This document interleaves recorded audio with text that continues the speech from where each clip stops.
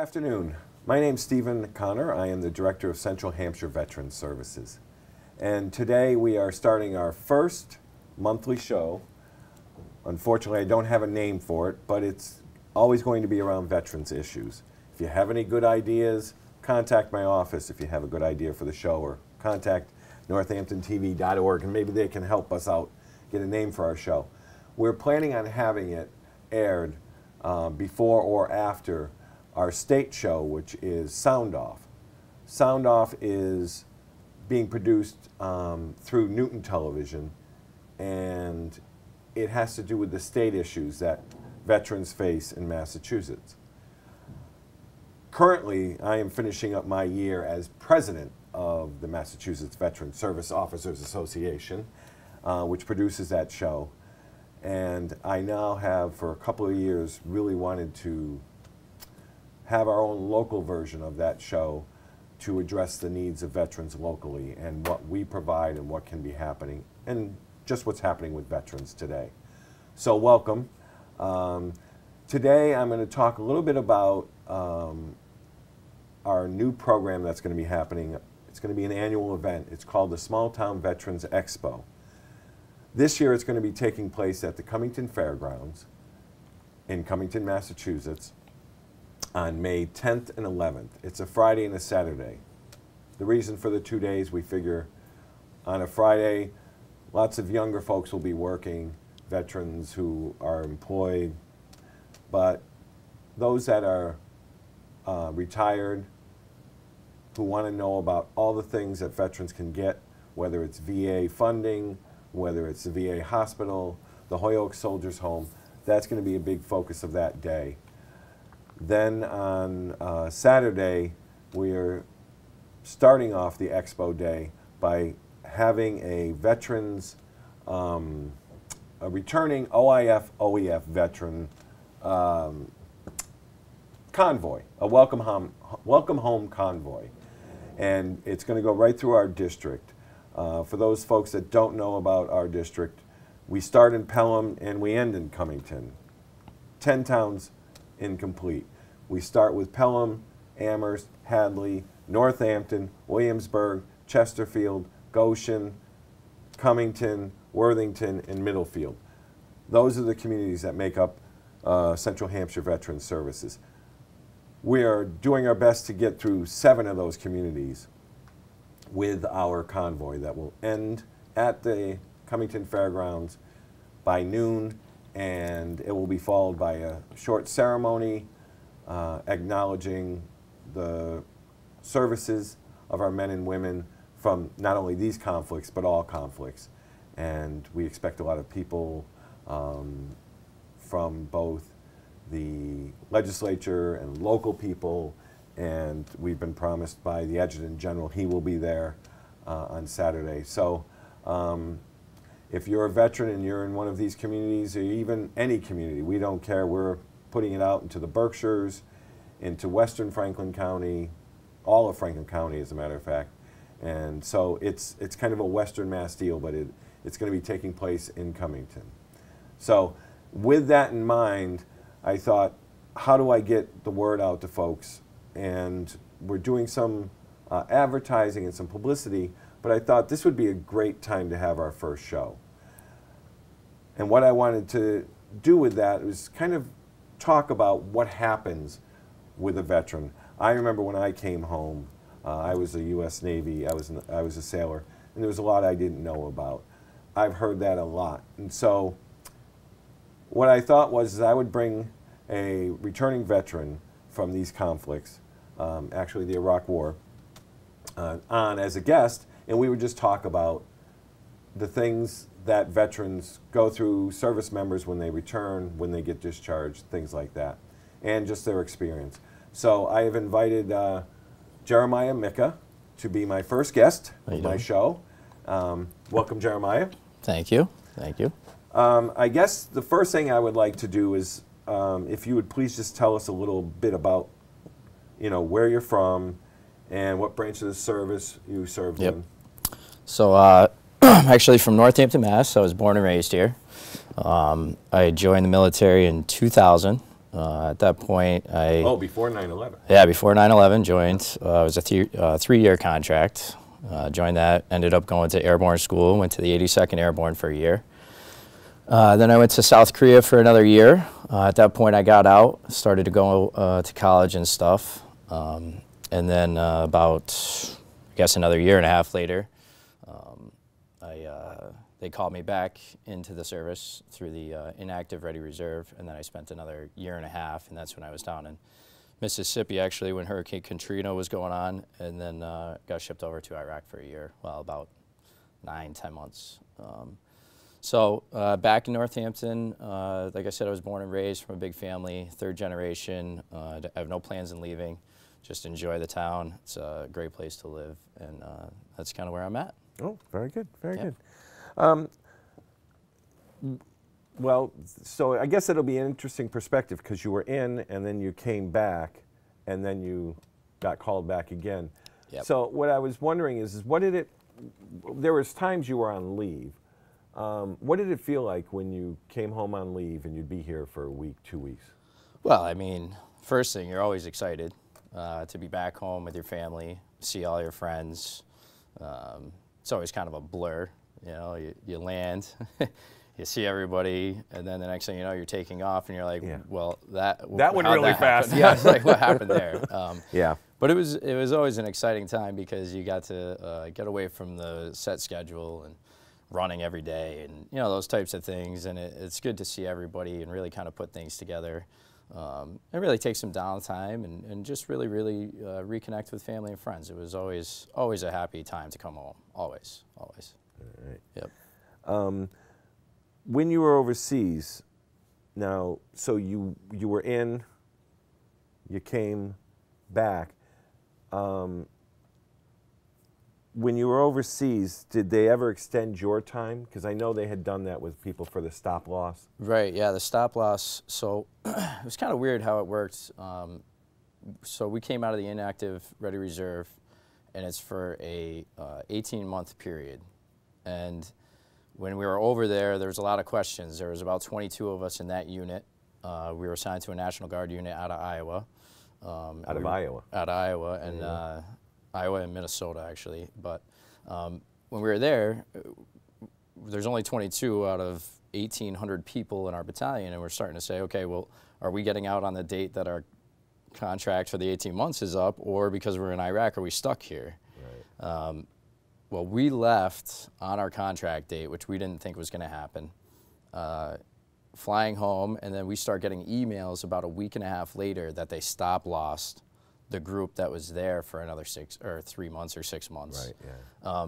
So at that point, we were kind of like, if we were there, we might have got stop loss. So we're really happy that we missed that by the 1 week. Also, sadly, that you don't want to leave people behind and leave somebody stranded. So you kind of felt like you're missing your team in a lot of ways. But it's also really nice to get home a little bit early from that. So that's kind of that's how that happened. Yep. Oh, all right.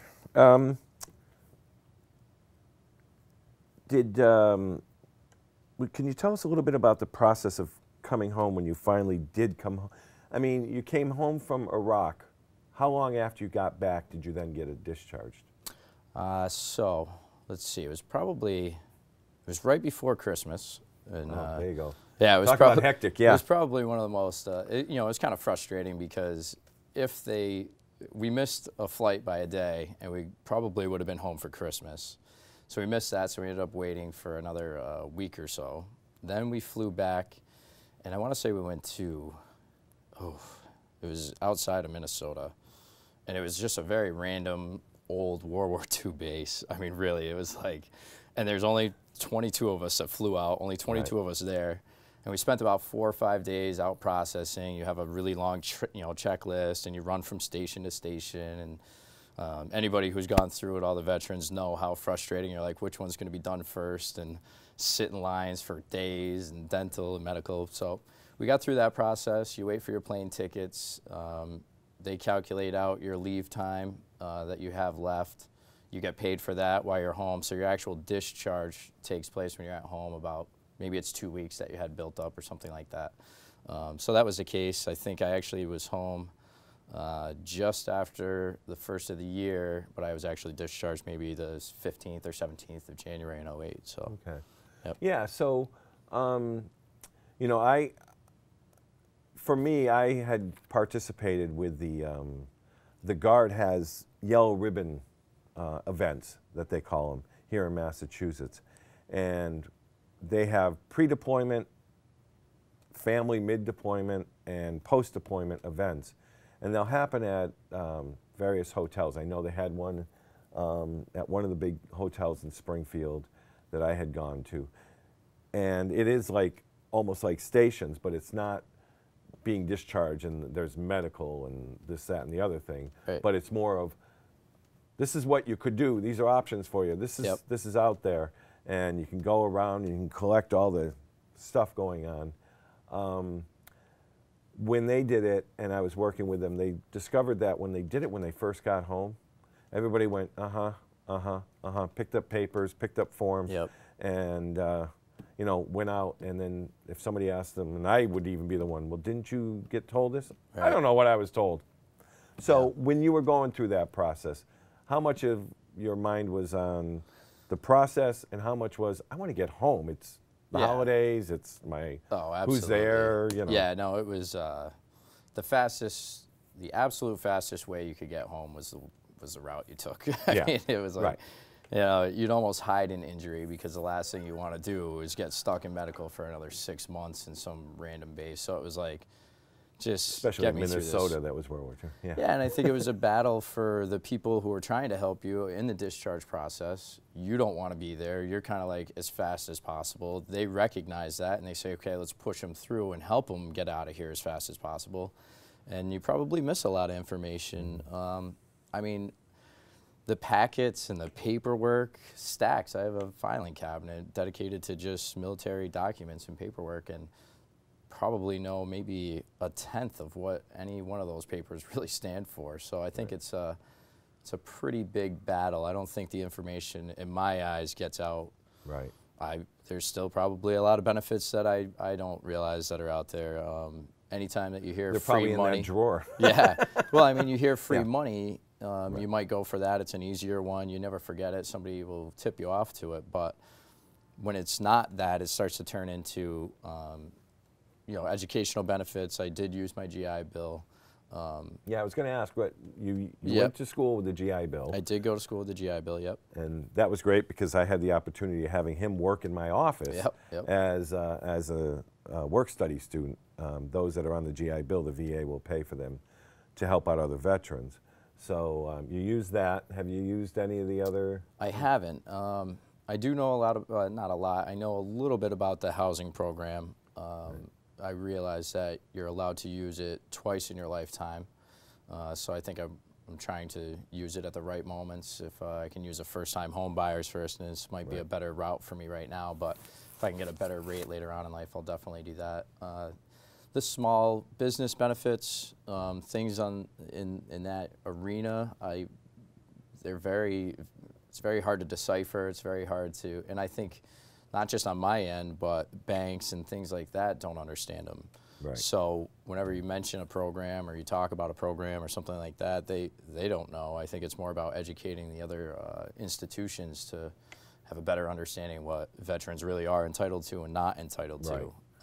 Right. Yeah, I think. Well, it you know, starts on the that side. one of the things also you're talking about, you know, just wanting to get home and hiding injuries and stuff. I have World War II and Korean War veterans who said, well, no, I didn't report anything. And I'm like, why? Because it was time to go home. I wasn't going to, you know, tell anybody then because they were going to keep me. And I'd be like, yeah, I understand that, but now you come with the problem and it's not gotten so bad that it's 40 years later and it's hard when you haven't reported it. But I understood it. And we usually win the cases, but they're usually longer because, you can't blame anybody for, you know, you've been gone from home, loved ones, girlfriends, boyfriends, whatever, for a long time. It's the last thing you want to think about. So, well, the yellow ribbon events that they had, they usually did it like 3 months after people got home. And I think that helped some by giving them a weekend, really starting to learn. But there was another question I had. Oh, There we go. Are you still close to anybody that you served with? Well, you said that 22 of you came back? 21 of you came back from your unit? Yep. Well, there was, so they weren't really, it was just out of the inactive ready reserve. Right. So they're a very tight-knit group. The way it worked, well, there's two scenarios. There's two groups of people that, you know, obviously my first 3 years, you know, and then being in South Korea and stuff, there's a lot of people that I still am in contact with. I have two Korean nationals that used to work with us, and we talk on Facebook once every couple of months or whatever. I know what's going on in their lives, and would love to get back there and see them. It was one of my favorite places. But as there's long that as group North of people. Korea starts behaving themselves. Right. Yeah. You don't need to go to another war. No, not into that. But there's that group of people, and I keep in touch with them quite often. Facebook is probably the biggest asset to that. But then there's the Iraq group, and there's a lot of guys that you got really close with, obviously. I was closer with the inactive ready reserve group. Like I said, we were the only ones that did. Most of us had our at least active duty period, so the amount of days that we spent, you know, running and being in uniform and that probably equated to somebody who was in 15 years in the National Guard. Right. So although they were older and they had the rank because it was the time frame, we had more experience. So when it came to even calling cadences and things like that, I mean, we were proficient at it. We had to do it every single day. Yeah, where they had to do it 1 weekend a month, 2 weeks out of the year. So they're like, they know a couple here and there. So it ended up being where you always were in those spots and those positions. So we always got, you know, with the experience and things, we ended up, we were convoy security, and we were always the IED sweep teams and things. So we were always the guys that left early, and always had it seemed like a little bit more inherent risk, just because we had more experience, and rightfully so. I think probably you know, more people could have been hurt if it wasn't that case. You don't know because you can't tell the future, but I keep in touch with a lot of them, a lot of guys. I would imagine, you know, that, I mean, that's what everybody says, and every veteran that I've talked to when they've come home, it's like the people that they were in harm's way with, that they really had to rely on back and forth. You know, back home, you probably would have said, I wouldn't even be friends with them in high school, but under those circumstances, under that situation, you know, they have your back, you have theirs, and it creates a bond that you just don't get anywhere else. Yeah. So. Well, it was funny, myself and a driver, while we were over in Iraq, we took an IED, and he calls me on that day. It's like June 10th.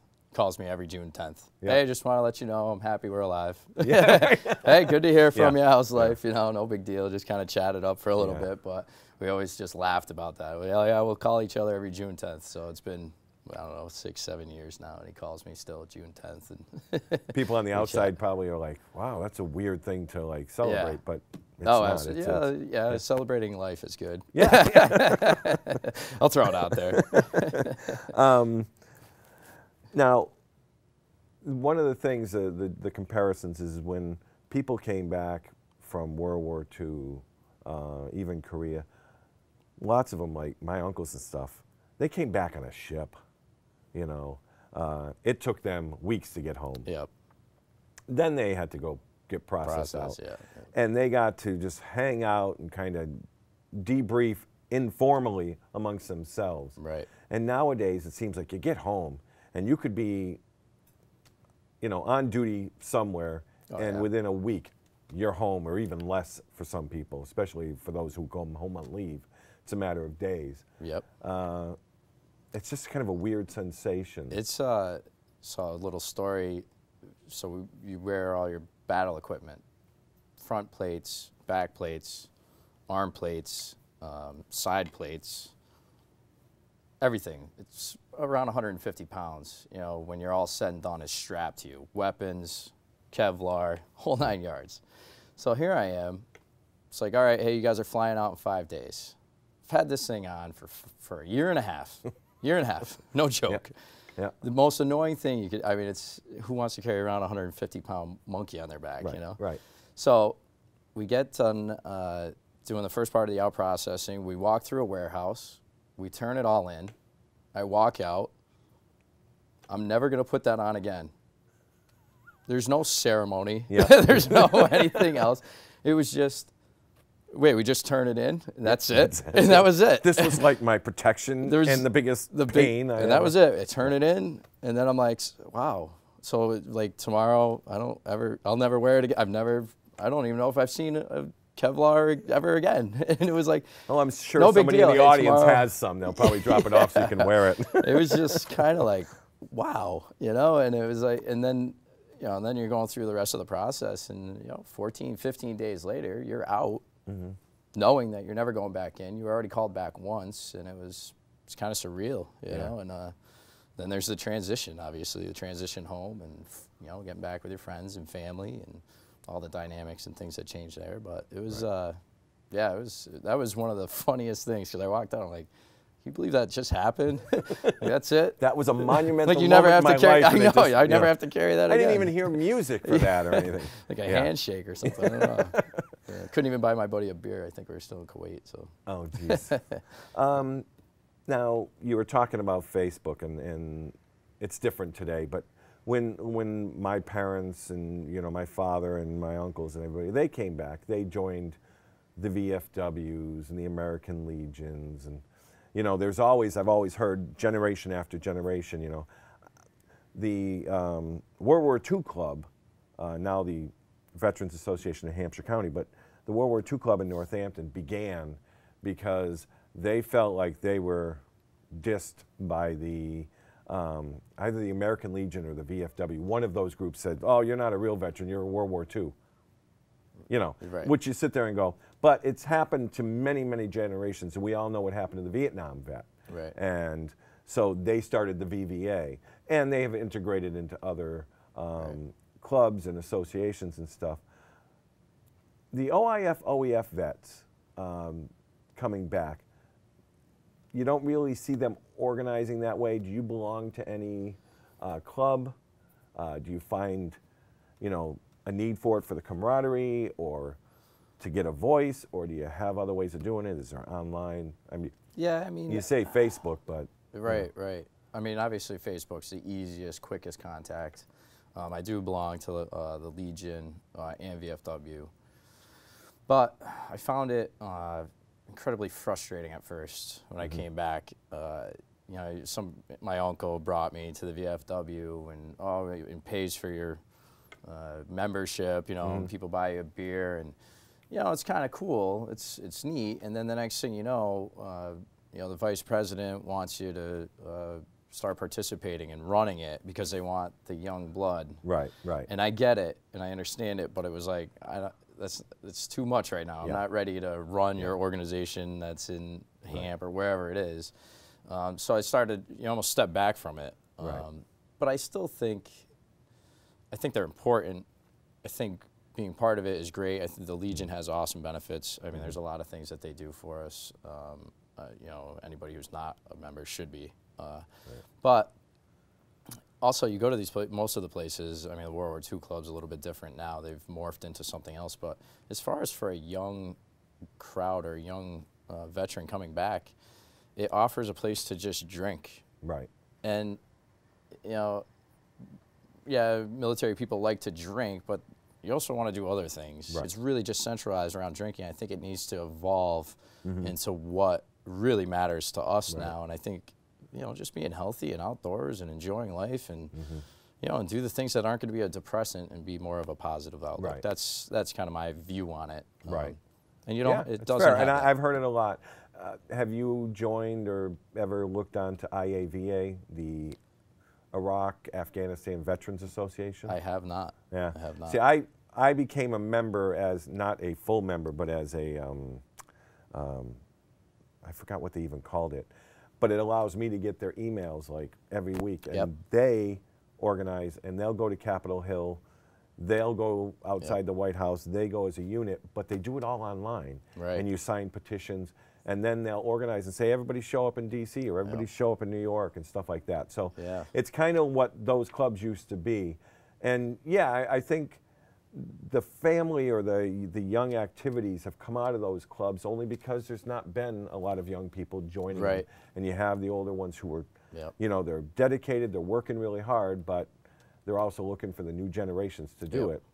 No, I agree. And there was some difficulty with the Vietnam vet, and they started their own VVA. But think about it, even the Vietnam vets are late 50s, early 60s at the youngest, and some even older. So yeah, and then there's always that kind of respect portion. You know, I mean, their wars were different than our wars for sure. I mean, I have the utmost respect. Yeah, all of them were, and you know, you have the utmost respect. But then sometimes they just start going on this rant about something, and you're lost. You're like, whoa, you know, that's not how it is these days. You know, things are different. So, yeah, and it sucks because I went a few times. I was trying to be positive, but I would never want to bring my wife there. Right. I wouldn't want to sit down at the VFW bar and try to think that I was going to have a great time. I mean, I'd like to chat, but I don't think it would, you know. Anyway. It wouldn't be your social life. Yeah. Yeah, I understand that.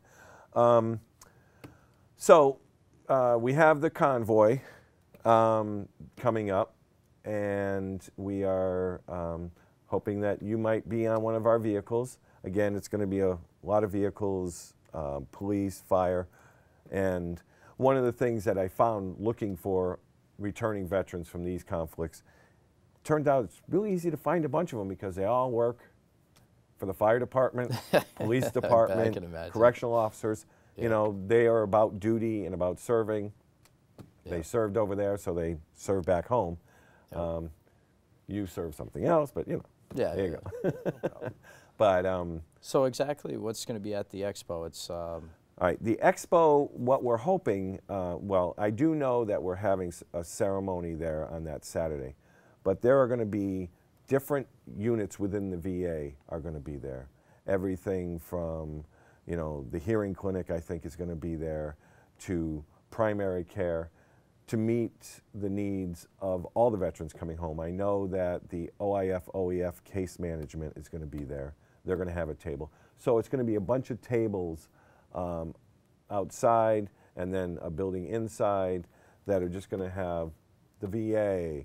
We're having some banks there that are going to talk about home loans. Yep. There are, I'm trying to think off the top of my head, banks. Oh, the Hoyoke Soldiers Home for folks who want to ask questions and they say, oh, I can wait, and then all of a sudden something goes wrong and they want to go in and it's a year-long wait. Yeah.